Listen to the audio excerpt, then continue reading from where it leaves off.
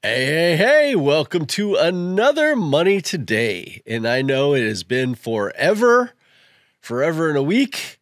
Uh, but you know, as I say on the Discord, you can go join that. It's in the description. I wasn't going to come back until I had something to say.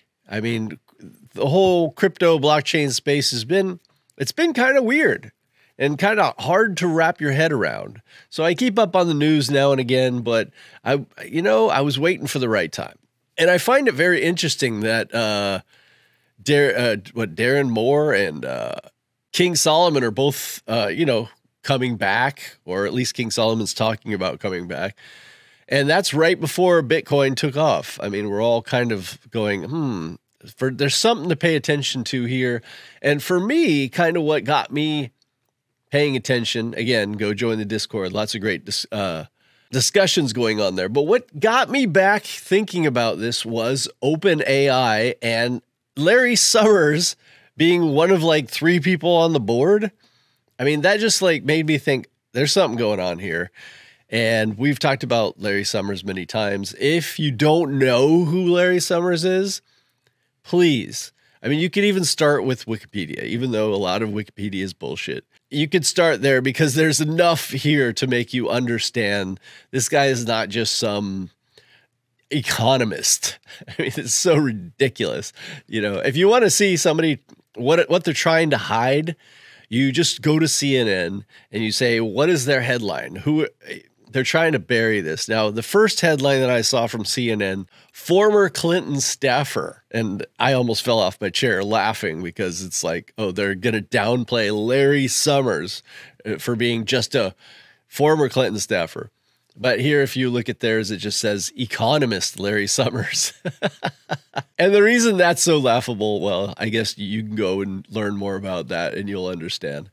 You can also watch my past videos talking about Larry Summers and in the crypto space.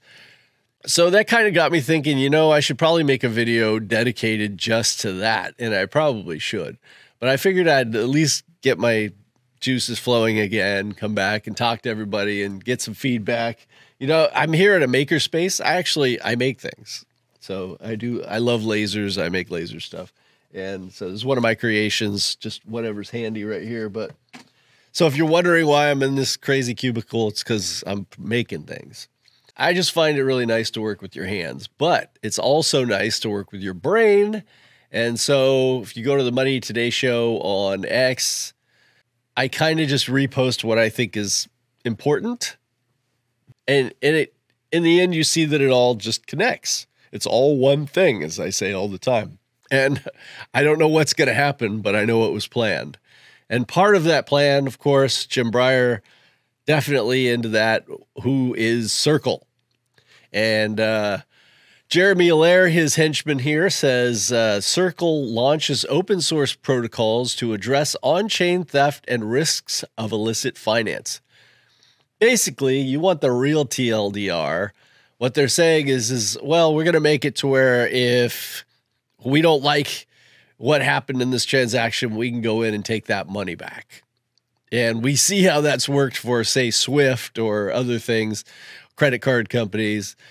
The reason why crypto was, here is because you can't do that. But of course, this has been telegraphed for a long time. It's just a way to get everybody on the chain. So here's where I was talking about where, was it Benjamin Moore? I can't remember. And King Solomon talking about getting back going again. So that should be interesting. Always paying attention to the Chamber of Digital Commerce. We're going to talk about them a couple times here. They seem to be lobbying for kind of the same thing that Jeremy Allaire is talking about, illicit finance and being able to probably take that money back. And then, of course, R3 and Hyperledger, 2 things that we talk about all the time. If you're new to this channel, you really need to know Hyperledger is IBM, which is the Linux Foundation. So if you go to Linux Foundation and you look up who are the members, the key members of the Linux Foundation, it's IBM, but you know, it's worldwide companies. This isn't like America or something like this. This is worldwide companies. And R3 was created by the banks. So you got the banks and the worldwide companies. If you read it that way, it's way better and way easier to understand. And they're talking about, you know, interoperability. Yeah. Harmonia. So probably something you should pay attention to. Here's the Chamber of Digital Commerce again, talking about counteract illicit financial activities. You know, I read between the lines every time I see those words together because how many things that actually have affected us started out as things that are supposedly to counteract illicit financial activities. And the Chamber of Digital Commerce, of course, is the World Economic Forum. It's a lot of, it might as well be the UN, right? It is nice to see Oasis still posting, still working on things for all you Rose fans out there. A lot of other cryptos have gone by the wayside, many that we've even talked about a lot. But Rose still around, Chainlink, of course, still making major news. Algorand. Now, you know Algorand's still my biggest bag because I ain't selling nothing. You know, if my cryptos go to zero, they go to zero. If they go to billions, they go to millions, whatever. I've kind of done my research and, you know, planted my flags, as it were. But medical cannabis now on chain, supply chain traceability platform. What struck me here is like, you know, of all this time that we've gone through and all of this money, you know, millions and billions of dollars. And, this is news. Come on, let's give us something a little more than that. The banks say that the ECB has entered its preparation phase for the digital euro. Maybe something to look at there. Okay, and here we have the banks saying the tokenization of everything is already happening and will only continue to grow. Again, that's coming from the banks. And as I always tell you, the standards are everything. If you control the standards, you control everything below it. So Google, Visa, Accenture, and others in global joins Algorand, a global project to drive innovation and standards for digital wallets and payments. Therefore, we make the standards. If you're not part of us, then you're not going to actually be able to be a wallet. And everything that we don't make as a standard will now be illegal, or you can't use it, or it's not interoperable. You understand why standards mean so much. The United Nations Food Program, wasn't Bill Gates working with that? Global Blockchain Business Council, so World Economic Forum, the UN, have signed a memorandum of understanding as founding partners. That's all I need to say.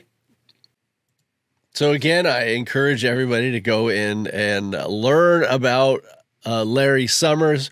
Let me know the things that you didn't know about Larry Summers. Add a comment down below and just say, oh, wow, I didn't know he was part of this or part of that or did that. You know, there's going to be quite a few.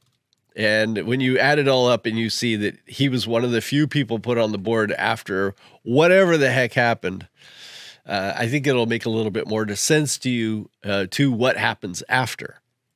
And I'm not saying that's a good thing. I'm not saying it means OpenAI is going to become bigger. It might actually implode and then become something else. I don't know. But when this guy is involved, something's going to happen. So I'm going to leave it there for today, just kind of getting, you know, back into this. It feels kind of weird, to be real, but I appreciate everybody here, and I'm looking forward to hearing the comments and stuff like, you know, what is it that I'm not seeing right now that I should be looking into? And you can also put it on the Discord, which the link is down below as well, and I will see you all soon. All right, love y'all.